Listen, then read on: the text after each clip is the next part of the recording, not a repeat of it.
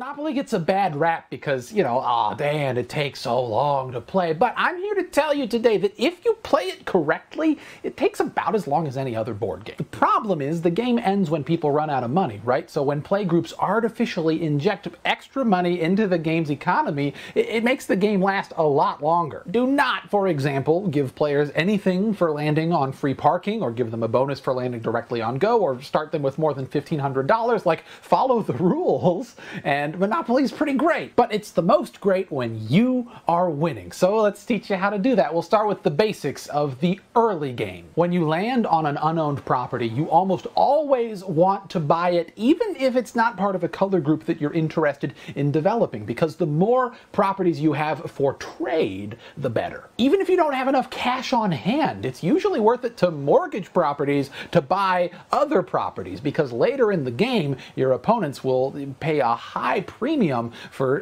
properties that are part of a color group they're gunning for. Also, in the early game when everyone's racing to gobble up properties, blah, blah, blah. That's gobbling. Don't try to roll your way out of jail. Just pay the $50 to get back out there as soon as possible buying more stuff. Once the game has started to develop, when everyone's been around the board a few times and over half the properties have been bought up, it's time to engage in some more complex strategies. Let's analyze the mid-game. Consider the geography of the board. Now, some people have done all the math as to the average return on investment for each color group, but the most helpful thing to remember is the importance of jail and go to jail. The properties immediately following go to jail are at a disadvantage because anyone who lands on go to jail isn't going to land on those properties that time around the board. For example, the green color group is my least favorite because it's immediately after go to jail, it's expensive to build on, there are no chance cards that send players there, and any chance or community chest cards that send opponents to jail or to go totally screw green over. Conversely, properties that are 1 or 2 average dice rolls after jail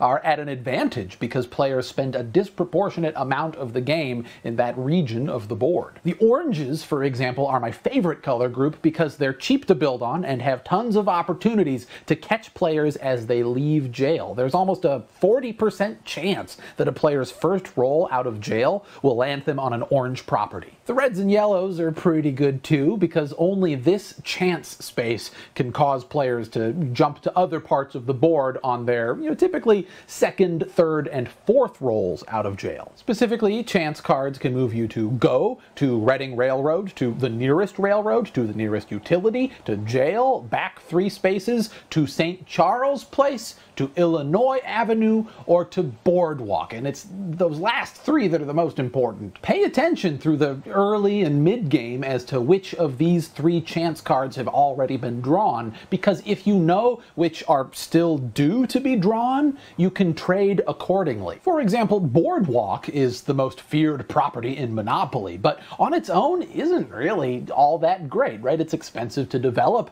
and is in a pretty dead region of the board. The Take a Walk on the Boardwalk chance card is what pushes Boardwalk over the top. If you haven't seen this card by the late game, the expected return on investment for developed dark blues is huge. If, however, you remember that Take a Walk on the Boardwalk was already drawn, it's probably best to try and get rid of the dark blues because they pull a ton of weight in trades. As for the railroads, owning 3 or 4 of them is a fantastic way to supplement a complete color group, and frankly, owning them on top of like the oranges, yellows, or reds is often enough to win the game outright. But in my experience, many players tend to overvalue the railroads and will trade away a lot more than they probably should for them. This is something you need to feel out game by game, but more often than not, I find myself looking to trade railroads in exchange for completing color groups. Every game of Monopoly is different. You should not have your heart set or entirely rule out any particular strategy at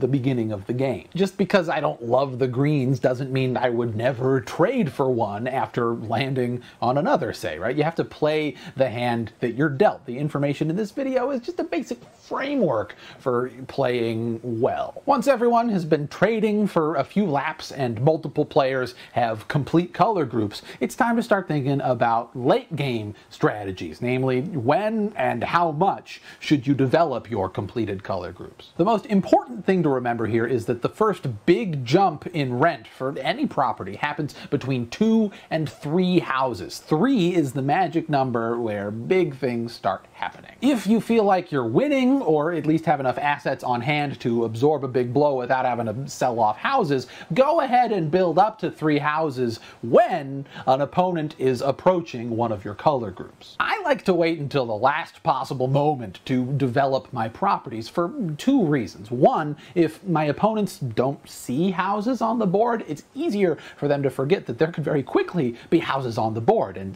they might overextend themselves. And 2, it means that I have cash on hand for as long as possible in case there's some unexpected expense or an opponent wants to trade for cash. I'll wait until an opponent is within 10 spaces to develop a property, and I build like crazy on properties that are 6, 7, or 8 spaces from opponents. One last thing to consider when developing color groups is that there are a finite number of houses in the bank. Once they're used up, players either have to upgrade straight to hotels or not at all. It's often better to stop at 4 houses per property, even when you could easily afford hotels, because it locks opponents out of further development. And if, at this very scary stage of the game, you are lucky enough to find yourself in jail, stay there as long as possible, where you are at no risk of owing rent to opponents, but can still collect rent for yourself. To summarize, Monopoly only takes forever when you break the rules and artificially inflate its economy. In the early game, you should buy as much as possible. In the mid-game, you should make smart trades.